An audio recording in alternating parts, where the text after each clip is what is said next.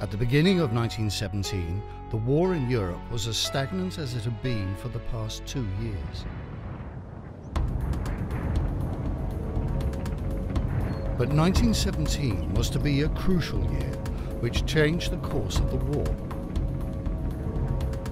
The Allies tried out new tactics of their own.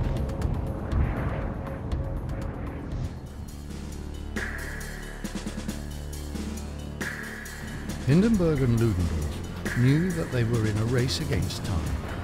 They knew that the British and French would mount a major new offensive in the spring. At the same time, new German bombers were to open a new front by bombing British cities. The aim was to break down civilian morale. It was a key moment, and one that played a decisive role in bringing the United States into the war against Germany, leading to her eventual defeat.